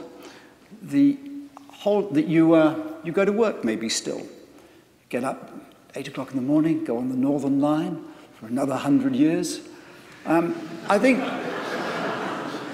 you're asking, simply saying that everybody's going to look and act as if they're 30 years old ignores or overlooks the fact that we have a perspective on the duration and the style of our lives, how we fit with reproduction, with our children, our relationship with the generations, the different roles that we play in society at different ages, just to suggest that, it's conceivable, just to suggest that you can kind of insert another 950 years in the middle of that natural pattern of life, and that humans will simply adapt to it because physically they're just like they were always at the age of 30. I think it's actually asking an awful lot. Colin, isn't that rather similar to saying that we shouldn't increase the pensionable age, even if we do increase the length of healthy life? Because the current work career length is just the right length. There are many people that argue exactly that, and there are plenty of people who want to carry on working, but an awful lot who carry placards in the street in France and say, we've done our bit, we want to retire at 60. This is a very active and intense debate that raises huge passions right now when we're talking about shifting pension qualification age by a year or two. Imagine shifting them by 1,000 years. Yes, I think we should come back to the question of practicality of achieving this. Concentrate perhaps more on that than on the question of the practicability of reforming the pension schemes. Hi, I think there's sort of an ambiguity in the wording of this debate that allows me to point out a huge elephant in the room. And that huge elephant is the fact that we're not really trying on any of this stuff. So Colin says that it took, we've been looking at Alzheimer's for ages, and I like to think about how much we're spending on Alzheimer's. And I think the best way to understand that is to think about it in terms of pounds per person per year. Now, the average salary in the UK is about 25 grand. The NHS costs us all, every one of us, about £2,000 a year. Alzheimer's, we're spending 81p per person per year looking into. That is an absurd and, frankly, horrible figure, given the horrible consequences of the disease. Other things, cancer, it kills about a third of people at the moment. We spend £10 per person per year from both government and charity investment combined. And the list just goes on. Heart disease kills a similar number of people, it's £3. So when Colin says this stuff is very, very hard to develop, sure, but there is no problem. If your boiler went wrong in your house, you wouldn't throw 30p a year at it and hope it fixed itself. Yeah. Absolutely. In not only agreeing with the questioner, I would like to emphasize a point which I certainly can't claim originality for, because gerontologists have been saying it for decades, namely that your point is even more strongly the case in respect of attempts to develop interventions against aging. The amount that's spent, the proportion of medical research funding that is spent trying to actually do anything about aging, in other words, trying to develop preventative geriatrics, is absolutely minuscule. And not just in this country, that's the same is true in the US, same is true across the entire industrialized world. So this is, of course, a very powerful argument for prioritizing the development of these therapies, even if experts in general feel that the likelihood of success in developing those therapies is very low. Even if it's only 1%, it still makes sense to spend much more money than we are developing therapies against aging than developing therapies against specific age-related diseases that will not work so well. Yeah, well, this is all a matter of resources. And I mean, I say this having been head of the MRC for 4 years and seeing that kind of ad hoc argument about every area of medicine, every clinical problem, every charity that wants more funds put into their area because the problems are so large. And the only approach that makes sense is to say, well, we have this pot of money, let's fund the best research with it. Funding research of low quality is a waste of money when it could be used to fund good research. It would always be nice to have more resources. NIH has $30 billion per annum. The MRC has about $1 billion per annum. But I say also that it's not just a matter of resource, not just a matter of money, but also ideas, talent. It's not clear to me that if and this might sound like heresy, that if the amount of money available for medical research in this country suddenly tripled, which sounds absolutely great, then we'd get 3 times as much good research.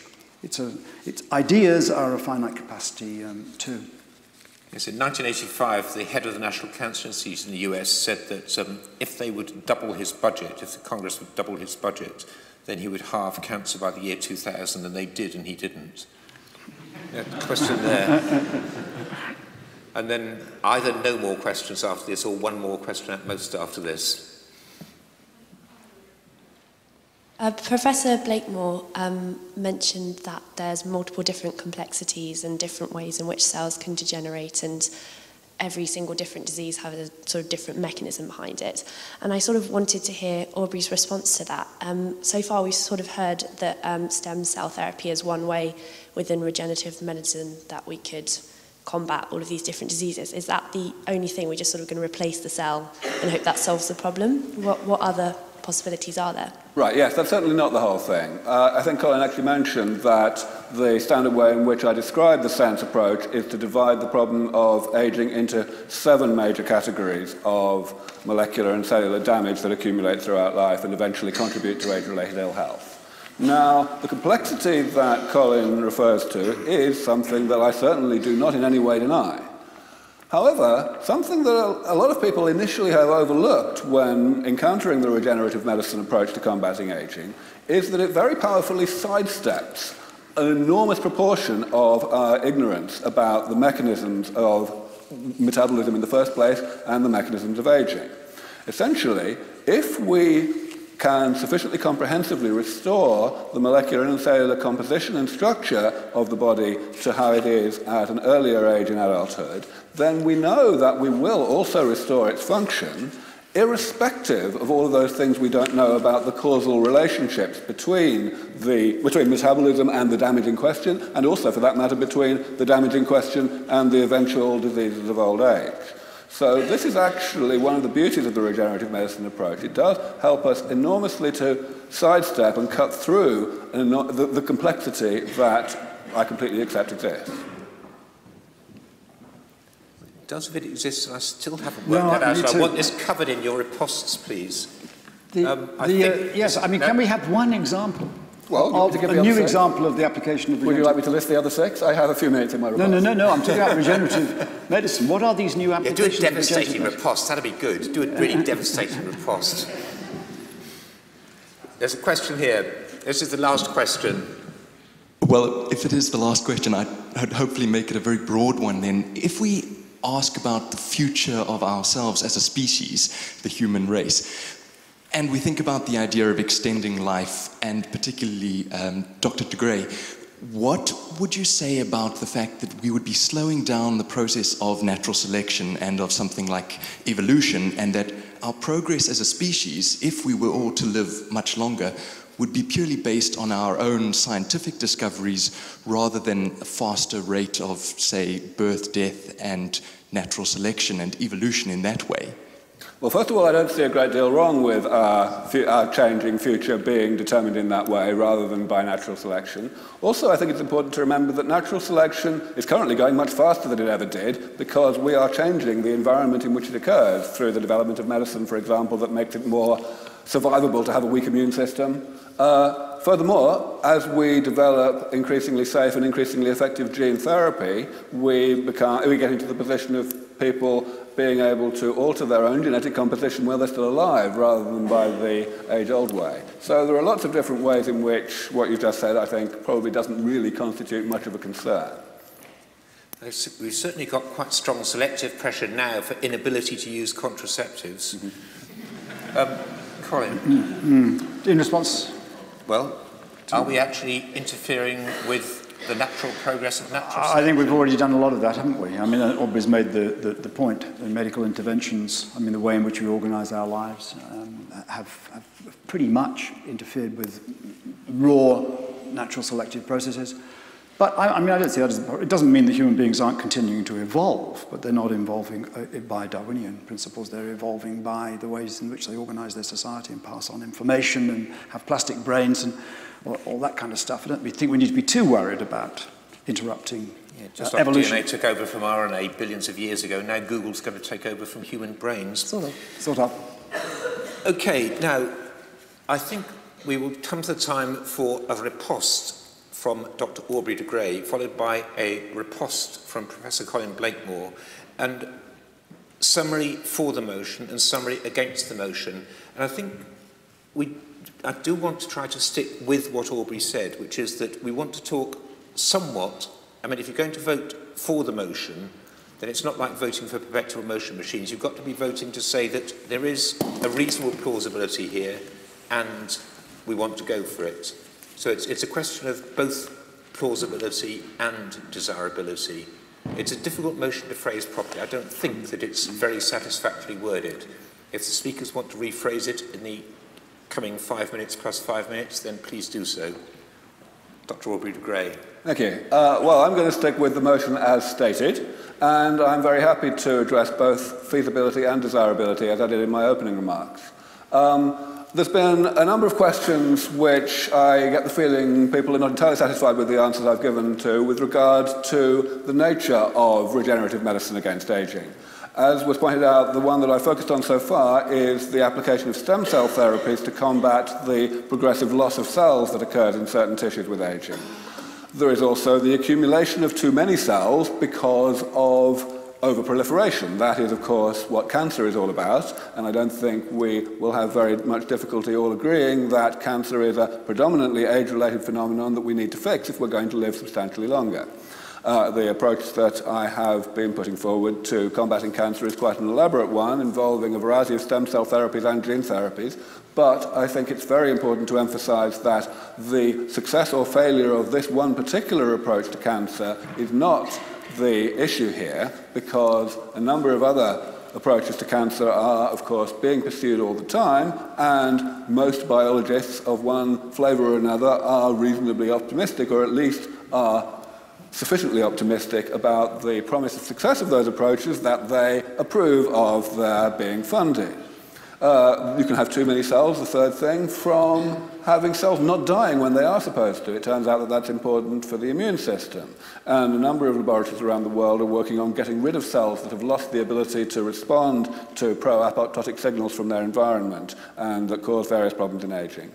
We have the accumulation of mitochondrial mutations. This is an area that has still eluded detailed understanding in terms of how it contributes to aging in mammals, but I think there is still a majority of gerontologists who believe that one way or another it plays quite a big part, and the approach that has been suggested as much as 25 years ago and is now pretty close to fruition, at least in cell culture, is to actually obviate the existence of mitochondrial DNA by putting suitably modified copies of it into the nuclear DNA.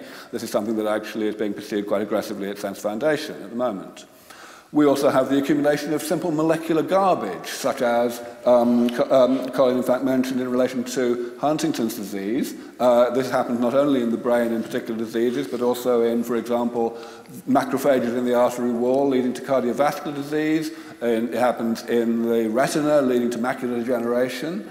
We are pursuing an aggressive approach to identify enzymes from other species which can eliminate these various aggregates so as to rejuvenate the cells that have accumulated them and whose function has deteriorated as a result.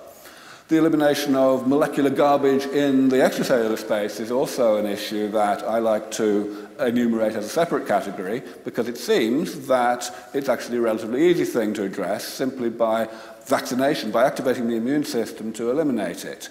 In many cases, we don't know the role that such molecular garbage actually plays in the etiology of certain diseases, but, as I said earlier, that's not something we need to know if we adopt the regenerative approach, because restoring structure does restore function by definition in any machine. And finally, there is stiffening of the extracellular matrix, causing hypertension in the elderly, for example, due to cross-linking caused predominantly by reaction of the extracellular matrix proteins with sugars. And here again, there is great progress at the moment in the development of drugs that selectively cleave those cross-links and thereby restore elasticity. All of these things count as regenerative medicine in one form or another, because they're all to do with restoring the structure and the composition of tissues or of the whole body to how it was before damage had occurred. Many of them would not be traditionally considered colloquially as part of regenerative medicine, but within any rigorous definition of that sort, they certainly should be. I'll just say 1 minute about desirability. And the point I want to come to is one that Colin made a couple of times, which is the issue of selfishness, the issue of whether we should actually look to each other and to society in general for guidance as to whether we should actually develop a treatment for aging that really works, or whether it's okay just to look at ourselves. Now, I want to tell you that I don't just look at myself. I'm 48 years old, and so even by my own, apparently, according to Colin, rather over-optimistic estimates, I only have at most a 50-50 chance of benefiting from the technologies that I want to see developed as soon as possible. But I don't really think about that. What I think about is that for every day that my work hastens the defeat of aging, 100,000 people don't have to suffer from the ill health of old age. 100,000 lives are saved, and indeed saved in a much stronger sense than we can talk about today in terms of saving lives, because of course the potential extension of healthy life would be a great deal more. You know, we can talk about the possibility of having to control birth rate so as to match the death rate. You know, is there such a problem with that, even if we did have to do it? Supposing I just wanted to be my own next generation, thank you, and not have kids. What's wrong with me making that choice? What's wrong with you making that choice? And let's face it, we're making that choice already, compared to how we used to be 200 years ago. You know, 200 years ago, people were having several times more kids than they do now, and it was okay because so many of them were dying in infancy. But that means that we are denying an awful lot of people, hypothetical people, the right to life. Do we think we're committing a sin doing so? I don't think so. In general, from a societal point of view, sure, we need to consider what society's benefits will be and what society's potential obstacles will be in a post-aging world. But I have yet to hear a case from anyone, including Colin, for not moving forward with this on the basis that the problems we will create would be greater than the problems that we would solve. Thank you, Aubrey. Professor Blakemore.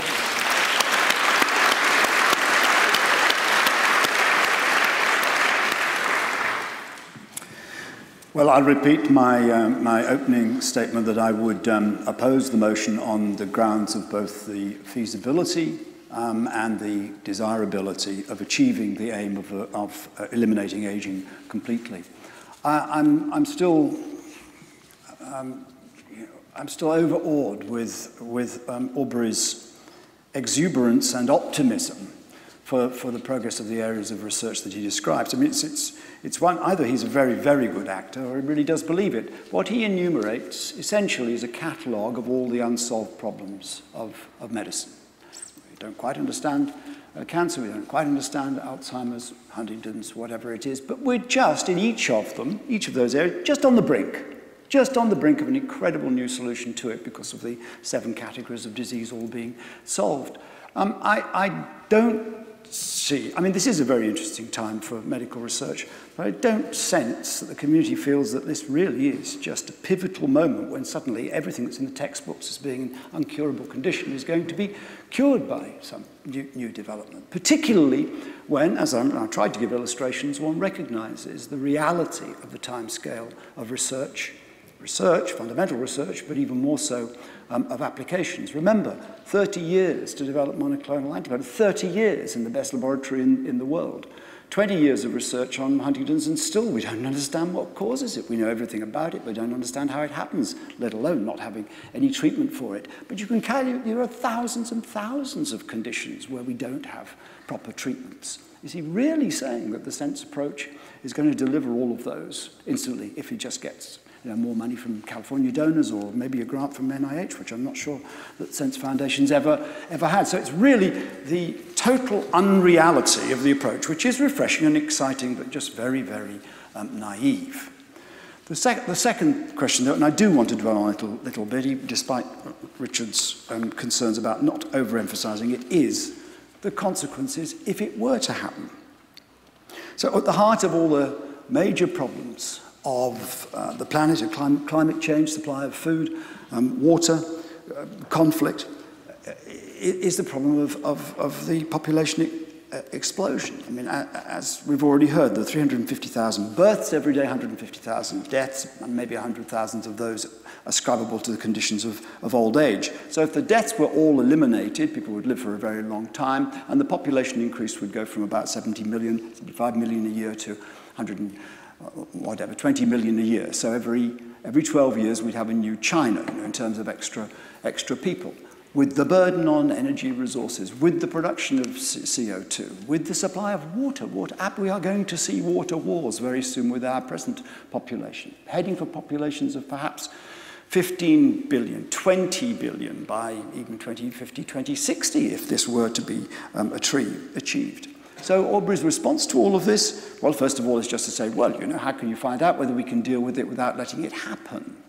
That could be potentially an incredibly dangerous approach to the application of knowledge. Only if it's incredibly plausible. Only if it's incredibly plausible, quite. Aubrey's response is really frightening, simplistic. He says, population growth, go on the website and look at the video interview. Population growth will be counterbalanced by women delaying reproduction as the menopause is deferred. 1,000 years, so you have one child, 1,000 years. You don't after sort of 750 years think, wouldn't it be nice to have another baby, perfectly kept having a baby? I think it's just very hard to imagine. Treatment to eliminate aging will be made available without, we haven't talked about who would get it. I mean, imagine it is discovered. This elixir of life would be as valuable to the person who owned it as people thought the original elixirs of life would be. Who would control it? How would it be made available? What astronomical charges would be made for it? So he says that the population problem, wouldn't it? He said, well, maybe that's a solution. But then what do? You have 1,000-year-old masters of the universe. You probably would. You wouldn't want the elixir of life in Stalin's Russia. Exactly. Would we have Stalin forever controlling ownership of this amazing product with millions of ordinary 70-year-old dying people around them supporting it? So it'll be made available, he says, without charge to the entire population because the benefits will be instantly recognized by all governments as being so great. And there will be huge economic benefits, without discussing the sort of pension issues and the work business and all of that, because of an increase in the demand for medical care. But what if the miraculous treatment doesn't actually deal with all the other things? The deafness, the age-related macular degeneration, the osteoarthritis, the obstructive pulmonary disease, all these others. We've got to do them all if you're going to avoid the extra medical costs. If you just create people who live for 1,000 years but have all of those things, the cost will escalate beyond comprehension. So, and finally, the whole question of the economics, it has to be said. I mean, Olshansky's written, no one could have predicted the modern rise the present rise in human longevity and the consequences of this unanticipated phenomenon on work, retirement, insurance, national economies, healthcare, government funding for age entitlement programs, pension schemes, all of which have been alarming. Even more worrisome is the fact that the most dramatic impacts of population aging are looming ahead of us. And he's talking about the present position, not a sudden miraculous transformation in the amount of time that people could live on. And we've got to take that seriously. Did anyone see the Torchwood series last year on Miracle Day?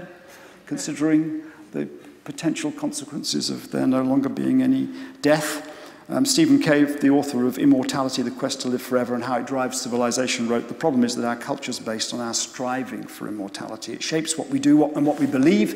It's inspired us to found religions, write poems and build cities. If we were immortal, the motor of civilization would sputter and stop. The real question posed by the Torchwood scenario is what would happen to all our death-defying systems if there were no more death? The logical answer is that they'd be superfluous. We'd have no need for progress or art, faith or fame. Suddenly we'd have nothing to do. Yet in the greatest of ironies, we'd have endless eons in which to do it." So, Aubrey's written, death, to die is humanity's biggest problem. It isn't, Aubrey. I'd love to have a few more years personally, but I would count climate change, energy supply, food, water, depletion of resources, accumulation of garbage, nuclear weapons, religious intolerance, racial hatred, armed conflict, Bashir Assad, and Marine Le Pen as bigger problems than my mortality. Well volunteered. Yeah, I'm volunteering.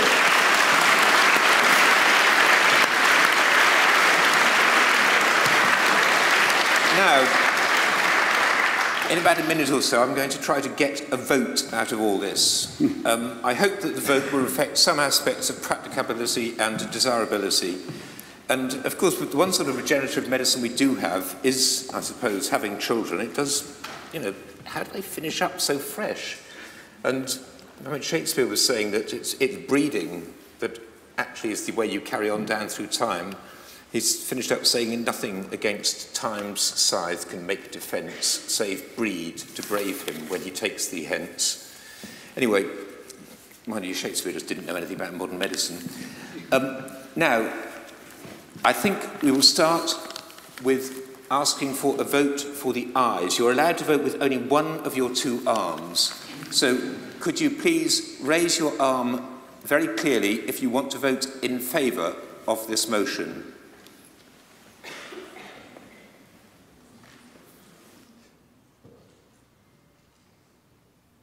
Thank you. And could you raise your arm very clearly if you wish to vote against this motion?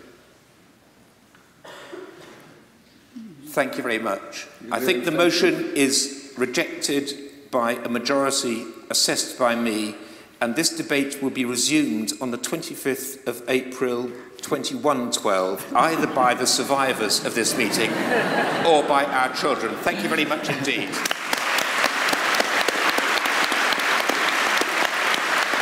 Now, one thing that does achieve longevity is companies, institutions, states, and, most important of all, scientific societies. But scientific societies achieve immortality only if they can pay their bills. And this building cost us £837 to rent this evening. So please, as you walk out, drop something voluntarily into some of the black buckets. But if you don't, that's fine, but please do.